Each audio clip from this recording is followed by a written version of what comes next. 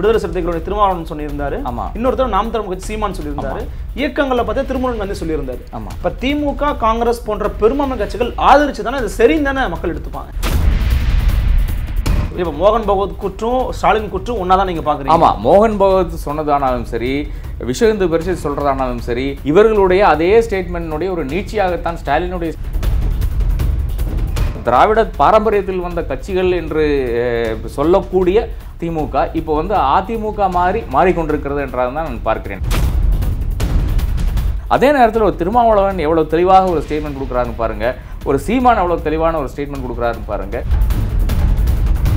தொடர்ச்சியாக பார்த்தீங்கன்னா காங்கிரஸும் பாஜகவும் இரண்டும் வந்து சேர்ந்துதான் இந்த அயோத்தியை வந்து முன்னிறுத்தி காஷி மதுரா பாக்கி ஹே இதுதான் அவங்களுடைய ஸ்லோகனே வந்து.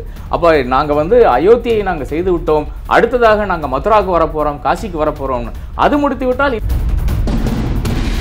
அதனுடைய ரிவர்ஸ் பொசிஷனுடைய அந்த லாஜிக்கில் எப்படி ஆகும்னா நிச்சயமாக அது இஸ்லாமியர்களுக்கு தான் கொடுத்துருக்க வேண்டும். நீதிமன்றத்துக்கு ஒரு பொறுப்பு இருக்கு இல்லையா, சமூகத்தில் அமைதி நிலவ வேண்டும்ங்கிறது அது உங்க பொறுப்பான ஒரு விஷயம் தானே. அது ஏன் எப்படி இல்லை, அது அந்த பொறுப்பு வந்து எக்ஸிக்யூட்டிவ்க்கு இருக்கு, பாராளுமன்றத்துக்கு இருக்கு. தேவைப்பட்டால் கட்சிக்குள்ளாக நான் சர்வாதிகாரியாக நான் மாறுவேன். ஸோ அந்த விஷயத்தை எப்படி பாக்குறீங்க? சர்வாதிகாரியாக மாறுவேன் என்று கூறுறதே தவறு என்று நான் கருதுகிறேன். திமுகவுக்கு இது நிச்சயமாக நல்லதில்லை. இது திமுகவினுடைய வரலாற்றில் இல்லாத ஒரு சம்பவமாக இருக்கிறது. இது நிச்சயமாக திமுகவுக்கு அழகு சேர்க்காது என்றதை நான் நினைக்கிறேன்.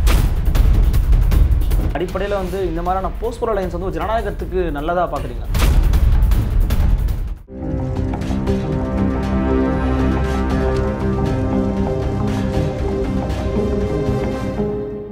வணக்கம் அன்பு நண்பர்களே, இது உங்கள் ஆதன் தமிழ் வழங்கும் பெரிதினும் பெரிதுகள் நிகழ்ச்சி. நான் உங்கள் அருள்மொழிவர்மன்.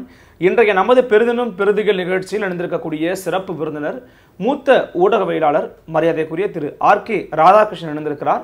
வாருங்கள் அவரோட ஒரு சிறப்பு நேர்காணல். ஐயா வணக்கம். வணக்கம். நலமா இருக்கீங்களா? நல்லா இருக்கேன். நீங்கள் எப்படி இருக்கீங்க? நலமா இருக்கேன். தொடர்ந்து தமிழகத்தினுடைய மற்றும் இந்தியாவினுடைய அரசியலை ரொம்ப கூர்ந்து கவனிக்கக்கூடிய ஒரு ஆளுமையாக இருக்கீங்க ஊடகத்துறையில். அந்த அடிப்படையில் முதல் கேள்வியை வந்து நான் ஒட்டுமொத்த இந்தியாவும் பேசிக்கொண்டிருக்கக்கூடிய ஒரு விஷயம் தான் கேட்க விரும்புகிறேன். அயோத்தி தீர்ப்பினை ஒரு ஊடகவியலாளராக ஒரு இத்தனை ஆண்டு காலமாக பத்திரிகை துறையில் இருந்தவரா எப்படி பார்க்குறீங்க? இது வந்து ஒரு தீர்ப்பாக மட்டும்தான் பார்க்க முடியுதே தவிர இதில் வந்து ஜஸ்டிஸ் எண்ட்ஸ் ஆஃப் ஜஸ்டிஸ் பண்ண மாதிரி தெரியல. இதில் முக்கியமான ஒரு கருத்து என்னவென்றால், என்ன அங்கே இருந்தது அந்த 3.77 ஏக்கர்ஸ் என்ற டிஸ்பியூட்டட் லேண்டில் வந்து என்ன இருந்ததுன்னு பார்த்தீங்கன்னா மிக தெளிவாக அந்த இதில் கூறுறது, அந்த ஜட்ஜ்மெண்ட்டில் கூறுறது என்னவென்றால் 1857 1949 வரை சிலன்யாஸ் முதல் முறை சிலன்யாஸ் வைக்கிற வரையிலான சமயத்தில் வந்து முஸ்லீம்கள் வந்து அங்கே பிரார்த்தனை செய்து கொண்டிருந்தார்கள் என்றதுக்கு ஆவணங்கள் இருக்கிறது என்று கூறுகிறார்கள். ஆனால் அதுக்கு முன்னத்த காலத்தில் பாபர் மசூதி கட்டப்பட்டது 1528. அதிலிருந்து 1857 வரையான காலகட்டத்தில் வந்து இவர்கள் வழிபட்டதுக்கான ஒரு சான்றும் அங்கே இல்லை. இதுதான் ஒரு ஃபைண்டிங்காக அதில் தெரிகிறது. அப்போது இது பொது புத்திக்கு கூட இது சுப்ரீம் கோர்ட்டுக்கு போக வேண்டிய கேஸே கிடையாது. ஏனென்றால் இப்போது நீங்கள் ஒரு வீடு வச்சுருக்கீங்கன்னா, நான் அதில் வந்து குடியிருந்தேன்னா ஒரு 12 வருஷம் வந்து நான் தொடர்ச்சியாக குடியிருந்தேன் என்றால் அதற்காக என்கிட்ட ரெசிப்ட்ஸ் இருந்தது என்றால், அதே மாதிரி பாக்கி இருக்கின்ற காரியங்கள் எல்லாம் நான் தான் செய்து கொண்டிருக்கிறேன் என்றால் அந்த வீடினுடைய பொசிஷன் என்னிடம் வந்து விடுகிறது. இதுதான் நம்மளுடைய இப்போ இருக்கின்ற சட்டம். அதுதான் ரிவர்ஸ் பொசிஷன் என்று கூறுவார்கள். இது இப்போ ஏறத்தாழ ஒரு 450 வருடங்களுக்கு முன்பு செய்த ஒரு மாஸ்க் 1528 கட்டப்பட்ட பாபர் மசூதி.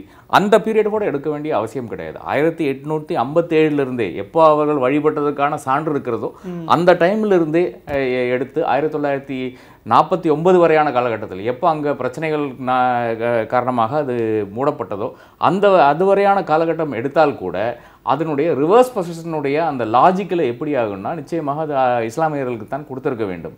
அந்த ஒரு லாஜிக்கு போகாமல் ஃபெய்த் என்ற ஒரு ரீசன் சொல்லுகிறார்கள். அப்புறம் பேலன்ஸ் ஆஃப் ப்ராபபிலிட்டிஸ் என்று வந்து ஏனென்றால் ஒரு 3 லட்சம் வருடங்களுக்கு முன்னால் பிறந்த ராமருக்கு அந்த இடம் வழங்கப்படுகிறதாக ஒரு தீர்ப்பு வந்திருக்கிறது. தீர்ப்பில் எவ்வளவோ பிரச்சனைகள் இருக்கிறது. இந்த பிழைகளை களைவதற்காக ஒரு அப்பீலுக்கு போகக்கூடிய அந்த வாய்ப்பும் இருக்கிறது. பட் இப்போ போகக்கூடிய அந்த மனப்பான்மை முஸ்லீம் மக்களிடம் இருக்குமான்னு கேட்டால் நிச்சயமாக கிடையாது என்ற சூழ்நிலை தான் இருக்கிறது.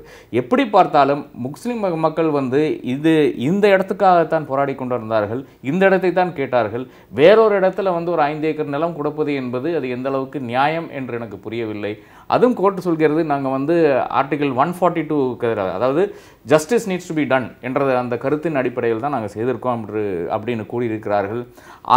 அதே மாதிரி தான் இந்த சிஜேயினுடைய பல ப்ரொனவுன்ஸ்மென்ட் பார்த்தீங்கன்னா, இப்போ வந்து அங்கே பீஸ் நிலவ வேண்டும், இந்தியா ஒட்டுமொத்தக்கும் பீஸ் நிலவ வேண்டும், இதற்காக எல்லாம் தான் நாங்கள் இந்த நடவடிக்கைகள் எல்லாம் எடுத்தோம், இந்த ஜட்ஜ்மெண்ட்டே அதுக்காகத்தான் அமைந்துள்ளது என்று அவர் கூறியுள்ளார். ஆனால் அந்த ஒரு ஜட்ஜினுடைய இல்லை என்றால் ஒரு உயர்நீதிமன்றத்தினுடைய உச்சநீதிமன்றத்தினுடைய அவர்களுடைய வேலை இல்லை. இது அவர்களுடைய வேலை என்பது தன்னுடைய அந்த ஆவணங்கள் படி பார்த்துவிட்டு அதில் ஏதாச்சும் பிழை இருந்தால் அந்த பிழைகளை சுற்றி காட்டிவிட்டு யாருக்கு இந்த நிலம் சொந்தம் என்று சொல்ல வேண்டும்.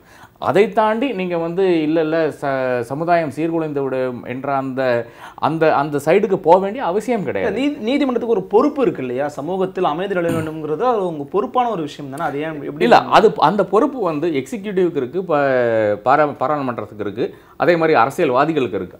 அந்த பொறுப்பு வந்து ஜுடிஷியரியுடைய பொறுப்பு கிடையாது. ஜுடிஷியரியுடைய பொறுப்பு என்னவென்றால், உங்கள்கிட்ட என்ன கொடுத்தாங்க, ஒரு டைட்டில் சூட்டை வந்து டிசைட் பண்ண கொடுத்தாங்க. ஒரு சாதாரண தகசீல்தார்கிட்ட இருக்கின்ற அதே லாஜிக் தான் ஒரு சுப்ரீம் கோர்ட்லையும் வர வேண்டிய அந்த லாஜிக்காக இருக்கிறது.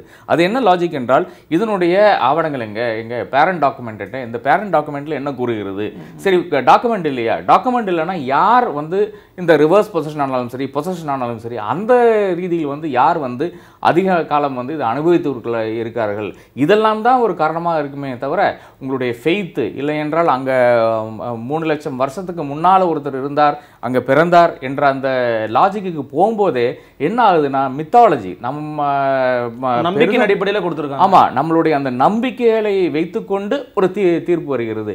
இதுதான் அடுத்த பிரச்சனையாக வரப்போகிறது. ஏனென்றால் இது இங்கே ஒரு தீர்ப்பு இப்படி கொடுத்து விட்டால் அடுத்த ஞான்வாபி மாஸ்க், வாரணாசியில் இருக்கின்ற ஞான்வாபி மாஸ்க், அங்கேயும் இதே பிரச்சனைகள் இருக்கிறது. காசி விஸ்வநாத டெம்பிளில் ஒட்டி இருக்கின்ற பல பகுதிகளில் வந்து உங்களுக்கு அந்த தொழுகை செய்து கொண்டிருக்கிறார்கள் என்றது ஒரு நிதர்சனமான உண்மை.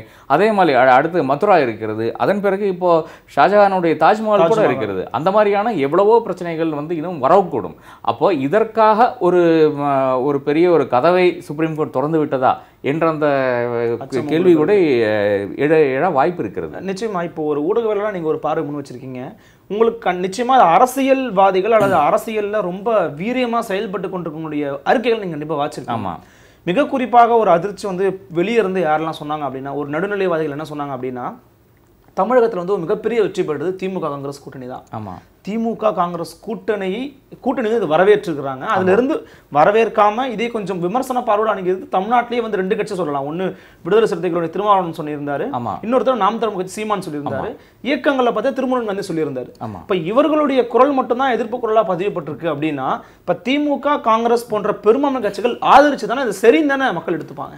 இல்லை, அது இப்போ எப்படி வருதுன்னா, அது வந்து ஓட்டு வங்கி அரசியல் வரும்போது உங்களுக்கு வந்து ஹிந்துஸ்னுடைய ஓட்டு இல்லாமல் ஜெயிக்க முடியாத ஒரு சூழ்நிலை இருக்கிறது.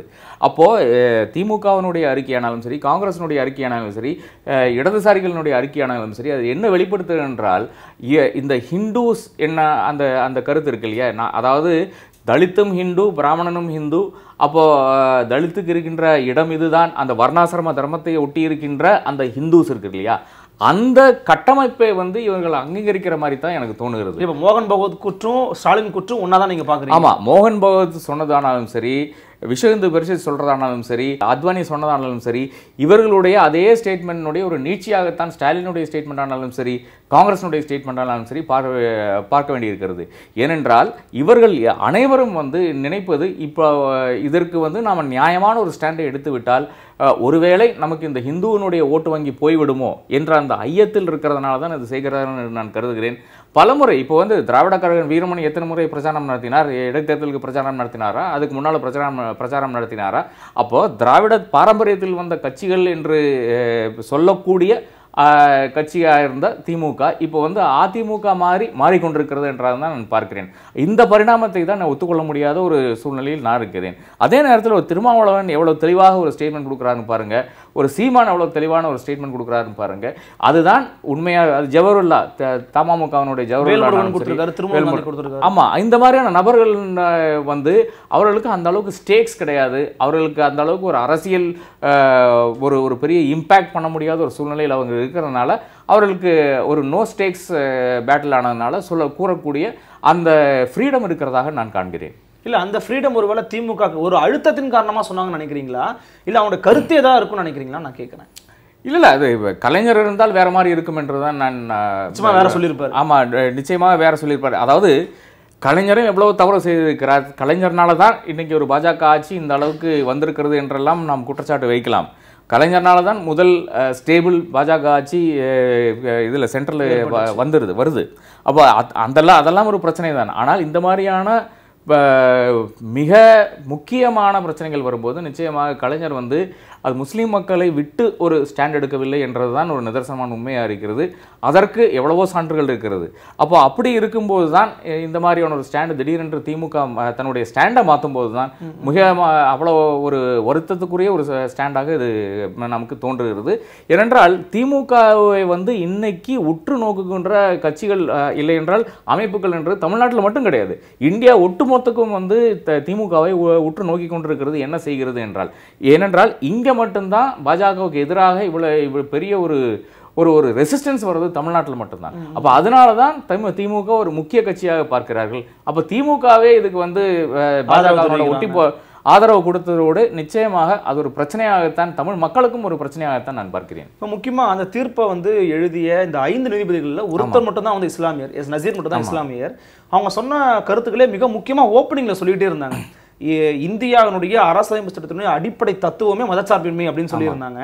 இந்த கோர்ட் வந்து யாருக்காக சொன்னது? ஏன்னா இப்போ பிஜேபி ஆர்எஸ்எஸ் வந்து அடுத்தடுத்து பண்ணிடுவாங்களோ அப்படிங்கிற ஒரு அச்சத்தின் அடிப்படையில் ஒரு கோர்ட்டா சொல்றாங்களா? ஏன்னா ஒரு வேளை 49ல் ராமர் லட்சுமணர் சிலை உள்ளே வைக்கப்படாமல் இருந்திருந்தால், ராஜீவ்காந்தி உள்ளே சென்று அனைவரும் வழிபடலான்னு சொல்லாமல் இருந்திருந்தால், 92ல் பாபர் இடிக்கப்படாமல் இருந்திருந்தால் இந்த நிலைமை வந்திருக்குமா? இது வந்து ஒரு பிரச்சனையாக எப்போ வளர்த்து கொண்டு வர முடியும் என்று பாஜக நினைத்து கொண்டிருந்ததோ அதற்கெல்லாம் வந்து காங்கிரஸ் ஒத்துழைத்து தான் இருந்தது. இதுதான் ஒரு பிரச்சனையாக பார்க்கிறேன். 49ல் அங்கே சிலன்யாஸ் பண்ணது வந்து நமக்கு யாருக்கும் தெரியாது. நம்ம வந்து வளர்ந்து கொண்டு வந்தோம். 92ல் இந்த மசூதி இடிக்கும்போது தான் இவ்வளோ ஒரு பிரச்சனை என்று நாமெல்லாம் வந்து வியந்து உட்கார்ந்து கொண்டிருந்தோம். அதற்கு முன்னால் கூட எப்போ வந்து இது அரசியல் ஆதாயம் தேட முடியும் என்று நினைத்து ஒரு எல்கே அத்வானி சோம்நாத்திலிருந்து செப்டம்பர் 25 1990 வந்து ரத யாத்திரை ஆரம்பிக்கிறாரோ அதிலிருந்து ஒவ்வொரு இடத்துக்கு போகிறாரே, அங்கே எல்லாம் வந்து கம்யூனல் ரைட்ஸ் நடந்து கொண்டிருக்கிறதே, அப்போ நமக்கு புரிகிறது இதனுடைய தாக்கம் என்னவென்று புரிகிறது. ஆனால் இதுக்கு முன்னால் இருக்கிற காலம் கூட பார்த்தீங்கன்னா 1986 தான் முதல் முறையாக அந்த அயோத்தியா லாக்ஸை வந்து பிரேக் பண்ணுறாங்க. அப்புறம் வந்து ப்ரே பண்ணுற கூட அனுமதிக்கிறார்கள். அதை விட பெரிய அவலம் என்னவென்றால் ராம் லல்லா என்றொரு நபரை, அதாவது இன்ஃபென்ட் ராமை வந்து ஒரு பார்ட்டி டு த டிஸ்பியூட்டாக சேர்க்கிறார்கள்.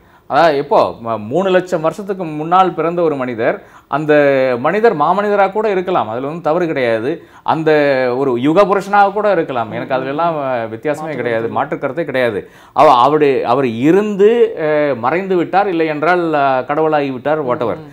அப்படி இருந்த ஒரு மனிதரை மறுபடியும் நீங்கள் ராம் லல்லாவா மாற்றி அவருடைய ஃப்ரெண்டாக, ராம் லல்லாவுடைய ஃப்ரெண்டாக ஒருத்தரை வந்து நீங்கள் இதில் சேர்க்குறீங்க. அது காங்கிரஸ் பீரியடில் தான் நடந்தது. அப்போ இப்போ தொடர்ச்சியாக பார்த்தீங்கன்னா காங்கிரஸும் பாஜகவும் இரண்டும் வந்து சேர்ந்து தான் இந்த அயோத்தியை வந்து முன்னிறுத்தி எடுத்துக்கொண்டு சென்ற கட்சிகளாக நான் பார்க்கிறோம். அப்போ இந்தியாவினுடைய மிக பெரும் கட்சிகளுக்கு 2 பேருக்கும் கொடுக்கின்ற தாக்கீதாக, இல்லை என்றால் ஒரு அறிவுறுத்தலாக கூட இந்த ஜட்ஜ்மெண்ட்டை எடுத்துக்கொள்ளலாம். அது ஒரு பக்கம் இருக்கு. ரெண்டாவதாக 34 நடந்த கம்யூனல் ரைட்ஸ் தவறு என்று கூறுகிறது சுப்ரீம் கோர்ட்டு, 49 நடந்த சிலன்யாஸ் தவறு என்று கூறுகிறது, அது டிசக்ரேஷனாக கூட பார்க்கிறது, 92 நடந்த இது ஒரு கிரிமினல் ஆக்டாக கூட பார்க்கிறது. அப்போ இதெல்லாம் பார்க்கும்போது இந்த ஜட்ஜ்மெண்ட் ரீசனிங் கம்ப்ளீட்டாக ஒரு சைடில் இருக்கிறது, ஆனால் ஜட்ஜ்மெண்ட் இன்னொரு பக்கம். அதுதான் ஒரு பிரச்சனையாக இருக்கிறது. ஏனென்றால் இவ்வளவு சொன்ன உச்சநீதிமன்றம் ஏன் ஒரு தீர்ப்பு என்று வரும்போது இல்லை நீங்கள் இந்த 3 இல்லை என்றால் அந்த 60 ஏக்கர் மொத்தமாக வந்து இப்போ இது இவங்களுக்கு தான் போகக்கூடாது, விஹெச்பியினுடைய அந்த அமைப்புக்கு தான் போக வேண்டி இருக்குது. பாக்கி நீங்கள் அந்த 5 ஏக்கர் வைக்கணும்னு சொல்லும்போது இந்த மாதிரியான தீர்ப்புகள் திடீரென்று ஒரு லாஜிக் இல்லாத வரும்போது நிச்சயமாக அது வந்து ஒரு கியூரேட்டிவ் பெட்டிஷன் மூலமாகவோ ஒரு ரிவ்யூ பெட்டிஷன் மூலமாகவோ நாம் வந்து அதை அணுக வேண்டிய ஒரு சூழல் வருகிறது. ஒரு காமன் மேன் கொஸ்டின் ஒன்று இருக்குது இதில். ஆக்சுவலி என்னன்னா, இப்போ அந்த இடத்துல இப்போ ராமர்ஸை சிதைச்சு வச்சிருந்தாங்க அந்த அயோத்தி பாபர் மசூதியை. இப்போ இந்த பாபர் மசூதியை முழுமையாக தகர்த்து எரிஞ்சுட்டு அங்கே ராமர் கோயில் கட்டுவாங்களா இல்லை எப்படி இருக்கும்னு நினைக்கிறீங்க? அந்த டிஸ்பியூட்டட் ஸ்ட்ரக்சரில் தான் கட்டுவாங்க. அதாவது அது கீழே ஒரு கோயில் இருந்ததாக இவர்கள் சொல்கிறார்கள். ஆனால் ஏஎஸ்ஐயில் அப்படி ஒரு சான்றும் கிடைக்கல. ஒரு கட்டமைப்பு இருந்துச்சுன்னு சொல்கிறாங்க. ஒரு கட்டமைப்பு இருந்துச்சு. அப்படி பார்த்து விட்டால் நம்மளுடைய எல்லாருடைய வீடுகளிலும் ஏதோ ஒன்று இருக்கும். அது நம்ம சொல்ல இயலாது. அப்போ நாளைக்கு இதை ஒரு பிரசிடெண்ட்டாக காட்டிவிட்டு யார் வேணாலும் உங்கள் வீட்டில் வந்து சொல்லலாம், இது உங்கள் வீட்டுக்கு கீழே வந்து ஒரு கட்டமைப்பு இருக்குது, அது வந்து கோயில் தான் என்று யார் வேணாலும் சொல்லலாம். இந்த பிரச்சனை தான் எல்லா இடத்துலையும், அது வாரணாசி ஆனாலும் சரி மதுரா ஆனாலும் சரி ஏற்கனவே ஆரம்பித்து விட்டார்கள் விஹெச்பியினர். முன்னாடியே அவர்களுடைய ஸ்லோகனே வந்து காஷி மதுரா பாக்கி ஹே, இதுதான் அவங்களுடைய ஸ்லோகனே வந்து. அப்போ நாங்கள் வந்து அயோத்தியை நாங்கள் செய்து விட்டோம், அடுத்ததாக நாங்கள் மதுராவுக்கு வரப்போகிறோம், காசிக்கு வரப்போகிறோம்னு அது முடித்து விட்டால் இன்னும் இருக்கும். ஆமாம், எவ்வளவோ, அதாவது இப்போ ஹிஸ்டாரிக்கல் அந்த ஈவெண்ட்ஸ் இருக்கு இல்லையா, அதனுடைய போக்கில் வந்து எவ்வளவோ வந்து நல்லதுகளும் தீமைகளும் நடந்திருக்கும். அதையெல்லாம் நாம் இப்போ வந்து கரெக்ட் பண்ண வேண்டும். இது எல்லாம் வந்து ஹிந்துஸினுடைய ஒரு இடமாகத்தான் இருந்தது என்று நாம் ஆரம்பித்து விட்டால் அப்போ இருக்கின்ற முஸ்லீம் ஸ்ட்ரக்சர்ஸ் அத்தனையும் நாம் வந்து அழிக்கத்தான் வேண்டும், இருக்கின்ற கிறிஸ்டியன் ஸ்ட்ரக்சர்ஸ் அத்தனையும் அழிக்கத்தான் வேண்டும். ஏன் பல கோவில்கள் கூட அழிக்க வேண்டிய கட்டாயம் வந்துவிடும். அப்புறம் வந்து நமக்குள்ளால் அந்த டிவிஷன்ஸ் வரும். அதுக்கு உள்ள இருக்கின்ற டிவிஷன்ஸ் வடகலை தென்கலை மட்டும் போய் நிற்க வேண்டிய ஒரு சூழல் வரும் என்று நான் கருதுகிறேன். இதெல்லாம் தான் தேவையற்ற ஒரு சர்ச்சையாக விவாதமாக நான் காண்கிறேன். சார், இப்போ நிச்சயமாக அதே போல் திமுக பற்றி நம்ம பேசியிருந்தோம். இப்போ திராவிட முன்னேற்ற கழகத்தில் கலைஞர் அவர்களுக்கு பிறகு ஒரு முக்கியமான ஒரு நிகழ்வு நேற்று நடைபெற்றது. ஏன்னா திமுக பொதுக்குழு கூட்டம். ஆமாம், அந்த பொதுக்குழுவில் பலவிதமான முடிவுகளை வந்து பற்றி திரு ஸ்டாலின் அவர்கள் பேசுகிறாங்க. அப்போ அவர் பேசுனதில் மிக முக்கியமான ஒரு வார்த்தை ரொம்ப கவனிக்கப்பட்டுச்சு. தேவைப்பட்டால் கட்சிக்குள்ளாக நான் சர்வாதிகாரியாக நான் மாறுவேன் ஆமாம் அப்படின்னு சொல்லியிருந்தாங்க. ஸோ அந்த விஷயத்தை எப்படி பார்க்குறீங்க? கட்சியினுடைய நிலைப்பாடுகளை அவர் உள்வாங்கிக்கிறாரா?